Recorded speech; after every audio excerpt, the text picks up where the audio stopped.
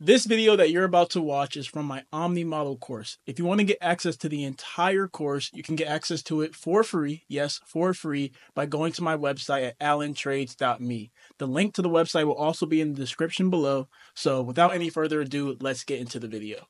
We are moving through this course. We are now on section 3. We just finished the timing of the market, talking about when to take those surgical strikes, really focusing on the optimal times of the week, so the days of the week and the optimal times within those days to enter those trades.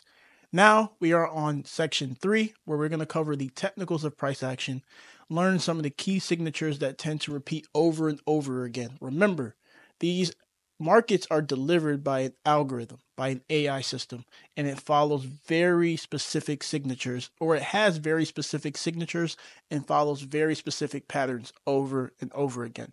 We're going to start off by covering correlated markets. So we're going to answer 3 questions in this video. First, what are inter and intra market relationships? 2, why are they important? And 3, we're going to go over some examples.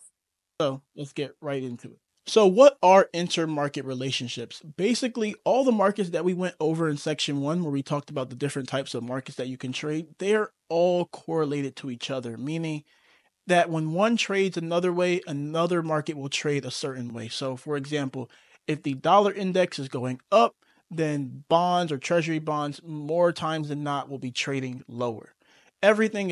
Think of everything as being tied to a string. When you pull one string, the other drops or the other goes up with it. So like I was saying before, when the dollar goes down, other things tend to go up. So for example, currency, stock indices, commodities, bonds. When the dollar is going up, all of those tend to go down. Now, this doesn't mean that it's always going to be like that. This is just how it generally is. So if the dollar and another market are moving in the same direction, then this might mean a big change is coming. So let's say we're approaching the end of quarter 1, right? And the dollar's trading higher and stock indices is also trading higher. This might indicate that we might be having a quarterly shift. So in quarter 2, we might be trading in a different direction. Doesn't always mean that this is how it's going to be, but more times than not, this is the case. Think of it like a roadmap, as when you do see these markets trading in the same direction, have your antennas up and be ready for a potential market shift for the next couple months or years or however long it may be. The longer that they do trade in concert with each other, the bigger the change is probably going to be. So we have this diagram right here of a seesaw. I have the dollar on the left side weighing it down. So if the dollar is going down, then that means all other asset classes should be rising. Now moving on to intra-market relationships, there are markets within each asset class that are also correlated with each other. So the difference between inter and intra is all of the different asset classes being correlated to each other. But intra, there are markets within each asset class that are correlated with each other. So for example, we have AUD, NZD. They tend to trade in the same direction. Euro and British pound tend to trade in the same direction. ES, NQ, and YM, so the S&P 500, NASDAQ 100, and the Dow Jones, they tend to trade in the same direction. Then we have gold and silver, and then we have the 30-year, the 10-year, and the 5-year. All of those tend to trade in concert with each other.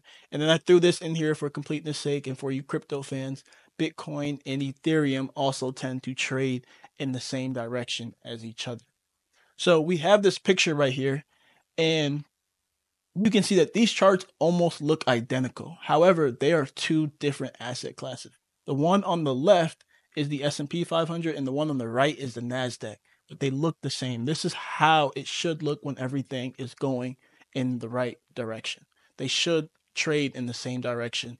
When they're not, just like how we were talking about with the intermarket relationships, when they're not trading in the same direction, this is an indication that there might be a shift coming, a change in direction. So let's go over some examples. We have the Australian dollar and the New Zealand dollar. As you can see, they look like they're almost identical to each other. As you can see, they are trading in the same direction. When there are big bullish moves in one, there's big bullish moves in the other, and vice versa for bearish moves. Moving on, we have the euro dollar and the British pound, once again, trading in the same direction.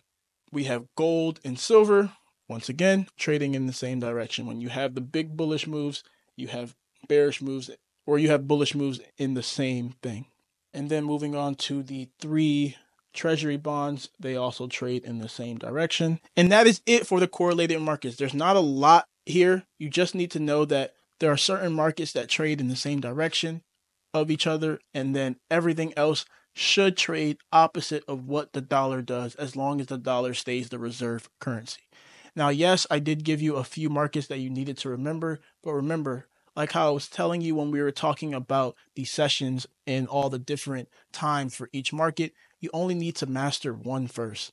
Once you master one, then you could branch out to the other markets. So pick which one you want to do, master that, learn how price moves with that market in hand.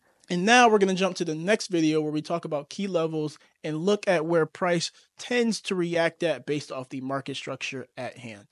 So I will see you guys in the next one.